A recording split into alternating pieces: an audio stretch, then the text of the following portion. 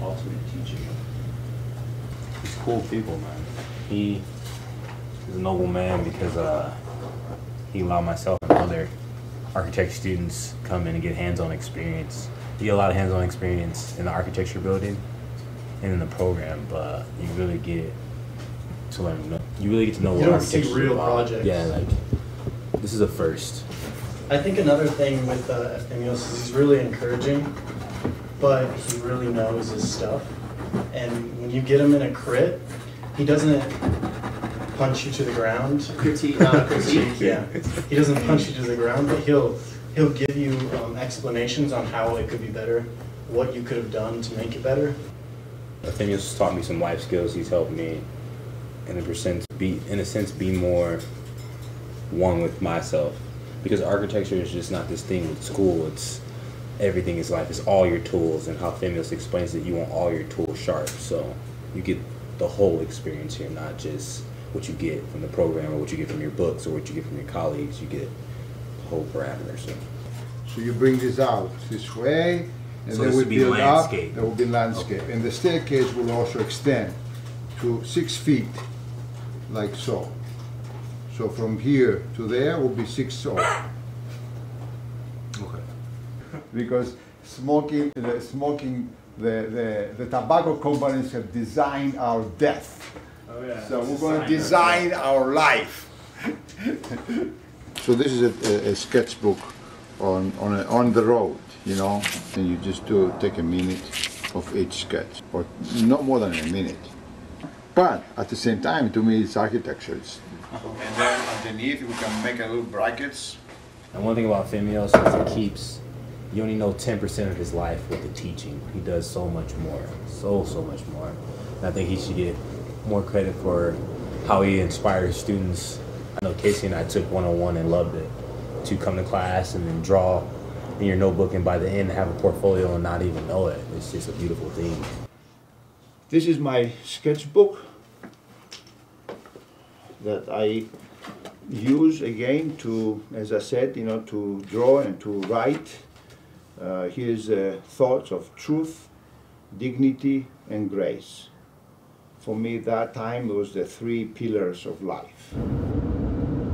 So for me, education is not just to become a technician of some kind, because you can become a technician by a book. Mm-hmm. Education is about understanding culture, understanding how we develop as humans, understanding what happens to us as people. It's an effort that we have to go through to become humans. We cannot assume that we're humans just because we were born.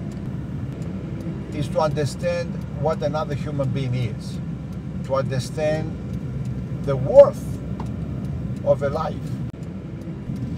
And when we take a life away, what does exactly that mean?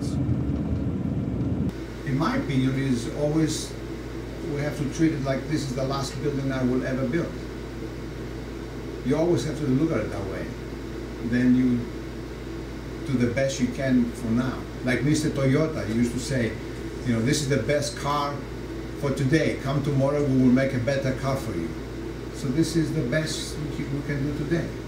Me and the team and everybody that has worked on this together. If you're really going after your individual glory, your individual pursuit, you're already a failure. A what? You're already a failure. You're already a failure from the beginning, before even you start.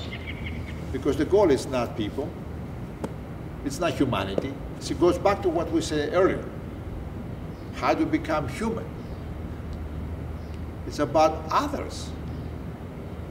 It's not about me. It's not about you. I mean, I have nothing, but I have everything.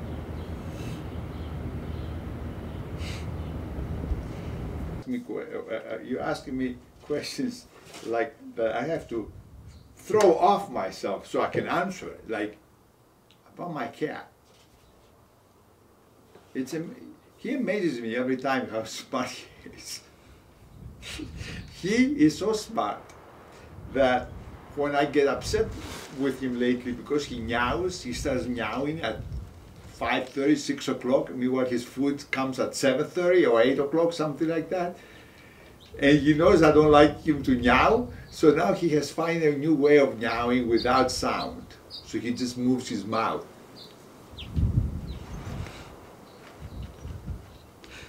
Just to look at him doing that, it's like, cracks me out. I mean, how does he thought to come up with a new way of meowing, you know? Don't you spray him with water when he meows? Yeah, I start spraying him with water so to shut